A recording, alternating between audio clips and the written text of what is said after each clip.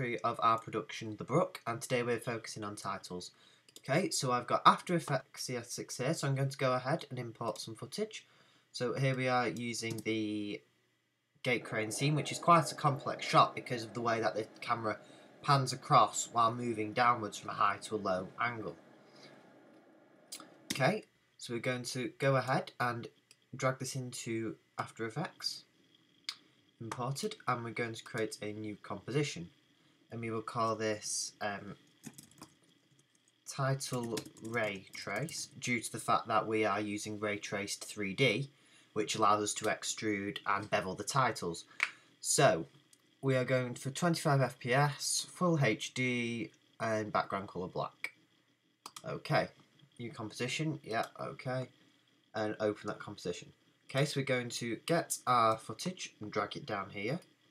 That track's okay. Right, so we want to start about there. So we'll drag you backwards. Let's see, from about there up to about there, I'd say. So let's cut that down. And now I'm going to select this, go up to animation and click track camera.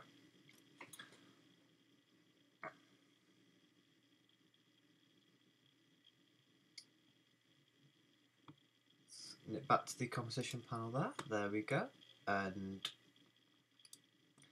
select you, and it is now initializing, I believe.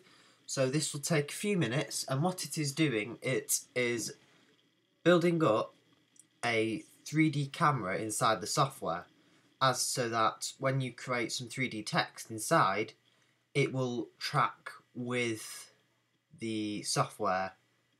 Well, so it will track with the footage, giving you a very realistic title which looks like it's inside the frame. So this is going to take a few minutes to track, so I will just stop now and pick up in a second. Okay, and it's just finished tracking, and even though it's not showing up, normally what it will do now is show green, red and blue and other colours which show track points, and for some reason today it is not showing them, which is very odd. If we click over to 2D source, you can see these track points here. So now if I go over to 3D, they should normally be there, but they aren't for some reason today, so I'm not quite sure what's going on there. But never mind, we can carry on regardless. So I'll just fit you to screen. So what we're going to do now is find a good point on which to track the titles to. So you can see here that just by my mouse there is a red circle and a triangle behind it. The red circle is telling us the orientation of the shape, so aka what direction the text will point to when we create this, and the triangle is showing the vertexes, even though they're not showing up today, of which that will be attached to. So that one I found there seems to actually be a very good one. Even this one might even be even better actually. So I'm going to right click here, create text and camera. So now what I've done is, when it shows up, sorry it's been a bit slow because I'm screen capturing at the same time. When it finally does it, come on. I think what I'm going to actually have to do is when it'll let me change my resolution half, just because it's taking a long time. There we go. So you can see that it's created the text. Let's use the Command T hotkey to activate text. And just for now, actually, I'm going to switch to Classic 3D just for speed of actually typing out the text. So we're going to put in here Director of Photography, enter Shona Robinson.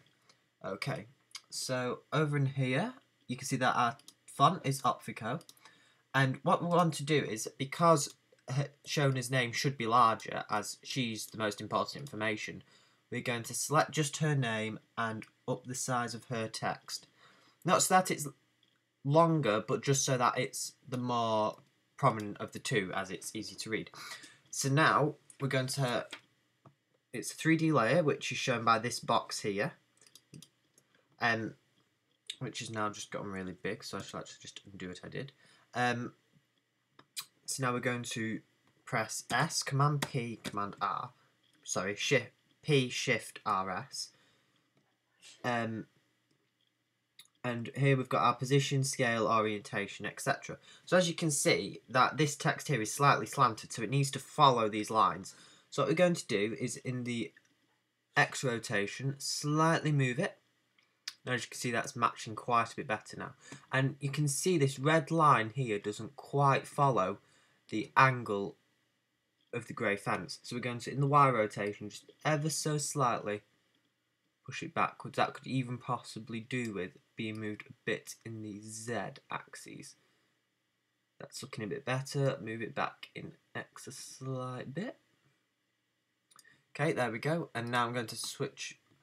Actually, before I do this, I'm going to make it much larger for one. And then I'm going to press A to, V to get to my grab tool and just move it up so it's above. That's actually given us a bit of a clearer view. 1 second. Sorry, Final Cut was distracting me there. So, we're going to ever so slightly go back to PSR again. And maybe not leave it Y. Maybe give it 0.5 in the Z rotation. No, back. I think it's X that's causing our problem here. Let's try an 18. This has been very odd today. It's normally a lot simpler than this. It's because maybe I've not chosen my point very well, which we're tracking to. It's simply so that it looks visually correct, because there's nothing worse, in my opinion, than having something that's meant to look in the scene and not be, if you know what I mean. So that's positioned correctly now. It's not obtrusively big, but it's visible. Maybe give it 0.7 on there, or is that the wrong way? 1.3. There we go, just so the red line's matching up along there. So now we're going to click over to our type of 3D again, and go to Ray Traced. Okay. Now what that will do, as you can see, this yellow bar indicates that it's rendering, which because Ray Trace is a very complex for the computer to make. So go into Geometry Options, click Bevel, have a Convex Bevel. And then in our extrusion depth, we're going to, it ranges from about 4 to 10 depending on the angle. So we'll try 4 for now, and then see what we come up with. Okay, so that's looking okay. Let's just go over and check. I think that's correct. Let's just render in full resolution for a moment, just so I can see how that is looking, as it's hard to tell with a half resolution render.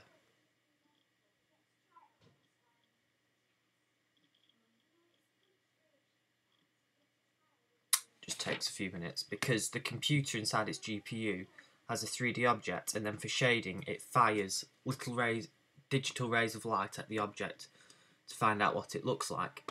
Okay, so let me just deselect that to get rid of the red box. That's looking quite decent. It could be moved back. Could be moved back ever so slightly. So I'm going to go down. I'm going to slightly move the y-axis back ever so slight amount to about there, and maybe put the extrusion depth up to 7. Just let that render. Okay, so that's looking quite good now. So just go back to the start, just simply so we can see how it looks like, because that's positioned correctly in that perspective, but for all we know, something might have gone seriously wrong in the tracking, causing it to not look correct somewhere else. So we'll just have a quick play about, looking backwards. Okay, so it's not in shot there, so we'll go forward a little bit. It's rendered. There we go. So yes, as we can see, that's correctly positioned in the frame. So we'll just nip just to the end just to see how it's looking there, and then that should be okay and good to go. Yep, so as you can see, that's correctly positioned and directed. So the advantage of having the camera tracked in is that what it does is, as the point moves and rotates in 3D space, because the object is tied to that point, so will the object, which is a really good advantage over CS 5.5, in which you would have had to manually track it in yourself, which is very time consuming. So before this render now, we're going to hide the background footage and create a new layer which will be a solid, and we're going to colour it blue, because if you use a green screen on this, the white and green can sometimes get a bit too close in Final Cut, but a blue won't, because it's a very, very contrasting colour to the white. So we'll just create that blue solid, and we're going to position it behind the 3D track camera. Let that render. Just be a moment.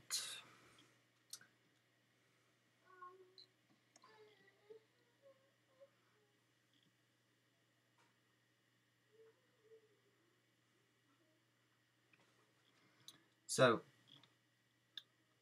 as you can see, that is now blue screen. So now I will go ahead and add that to a render queue.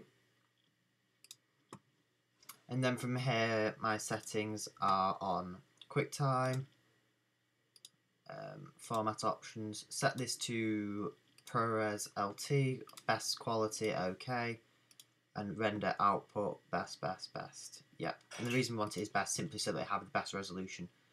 Output to Ray Trace Marv in the titles folder, save, and then I will go ahead and render, which will take about an hour because After Effects does a really good job of everything.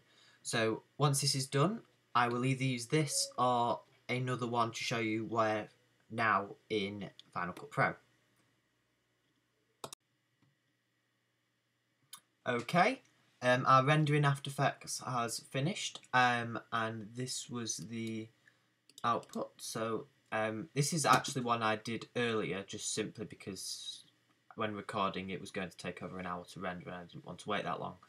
So this one, as you can see, is blue screened and it is rotating in 3D space. So this is the exact same thing that would have happened in the version that I just made, except for this is one I did earlier. So got our footage here, gatecrane.mov, and this actually, so what we need to do now is crop it down. So we'll put it in about there at the moment, and we didn't go all the way, so we'll pop it about there.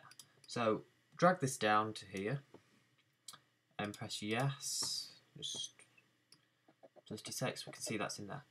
Okay, so now if I go into my text and drag that into a new video layer over the top, what I now need to do is click on it, go to Effects, go to Video Filters, which I can't see behind my window, go to Key, and you can either use blue and green screen or chroma key. I use chroma key just because I do. So go and press your eyedropper tool here, go to your video tab and press the blue. Now you can see in the video it's not done much, but it has, it's just that what needs to be done is the saturation and the luma need to be turned off. And as you can see, that's going there. It's a bit grainy, I'm not sure quite what's going on with that, but I will fix that at a later date. This is just about showing how to line it up. So as you can see, that's not really in time with the title, and that's simply because we started a bit late.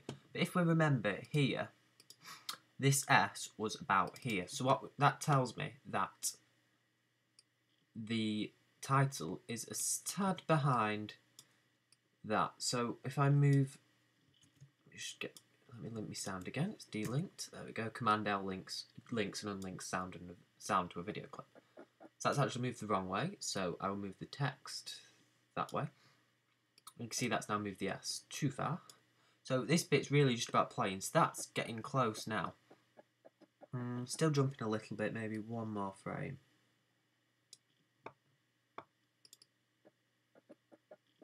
You can see that's tracking a lot better, but there's still a slight problem with it. I'm a bit of a perfectionist, so I could spend a long time just going through until it was perfect.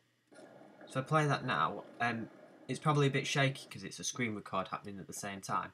But as you can see, if you watch this bit closely, that is staying pretty much exactly in the same spot in respect to the fence behind it. There is a bit of jittering, but I think that's mainly because of the fact I'm screen recording at the same time.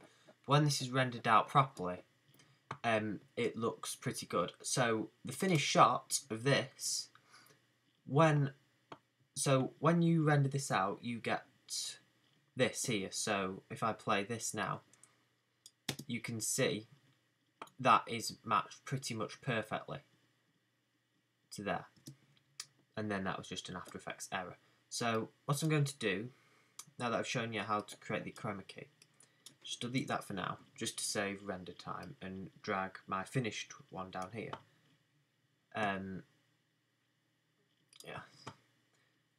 So then in here, I would do, as we did before in the previous video, add the glow, sepia tones, etc. And you get something like this shot shown here, which is the actual finished shot in that went into our piece. For some, as you will have noticed, Comp 1.8 is one shot with combined video and text, and I think that was because we actually found that on this particular shot it was not matching up properly when overlaid, so we actually went back into After Effects and exported both the video and the titles at the same time, which meant we had a little less control with the actual colour filters on the video. So for the rest of the shots, which I don't have with me at the moment, we did properly green screen and then applied colour filters to the background video as shown in the previous clip. So that is how we made our titles. So thank you for watching. I've been Jake, and I've been your technical director for this video.